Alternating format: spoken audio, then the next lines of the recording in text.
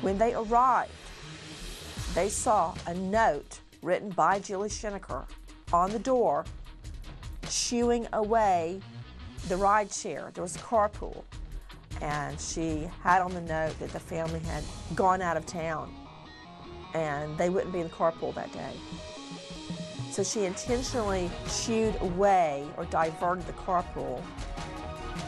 When police got in, they found Julie Schenecker lounging beside her gorgeous pool in her house robe, splattered in her own children's blood. The defense is legal insanity.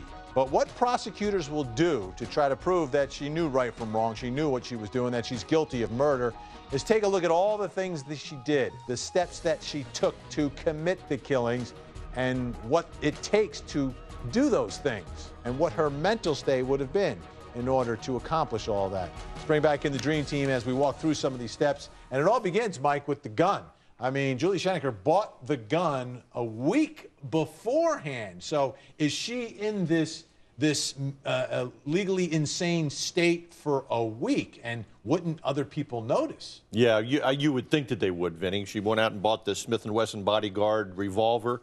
She had to buy ammo for that gun also. And so I think she knew exactly what she was doing. Yeah, here's the receipt for the gun, so they're able to prove when it was purchased and everything else, able to use a credit card to purchase it. And Darren Cavanoki, that's a big part of what prosecutors do in cases like this, is say, hey, she did this, that, and the other thing. One of those things was she planned it because she went out and bought the gun a week ahead of time. And for that whole week, I mean, people saw her and interacted with her, and they didn't notice anything was wrong with her. There was no breakdown. Right.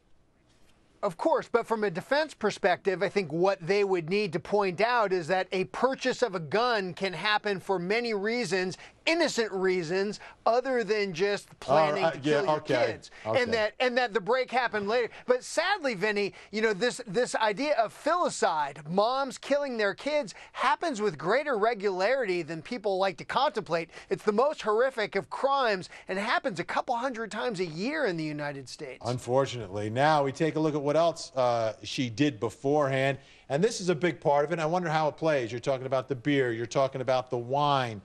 She was talking about some medications as well. So the question is it a mental breakdown, or is it, you know, 3 bottles of Heineken and a couple of bottles of wine, Mike? Liquid courage, you know, to go ahead and carry out this. But it sounds like she had substance abuse problems before this. You talked about AA, she talked about rehab, if all those stories are in fact true. That's not going to help her defense. No. Voluntary intoxication, you get drunk, you know you're on medication, and it makes you do things outside of your norm.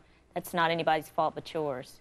And one of the other strange things in this case are the Post-it notes that are left all around the house, like this one by the plate of her daughter's food. And on the note, it talks about how her daughter didn't want to eat the French chicken dinner that she had cooked. And remember, the whole alleged motive here is that the teens weren't acting properly. They were mouthing and talking back to her. Jay Bear, how do the Post-its play inside the courtroom? Does that show insanity, or does that show a motive? I think it's going to go directly to her state of mind, and that's what the jury is going to be looking at, is what was her state of mind at the time this incident took place. All right. It starts Monday, folks.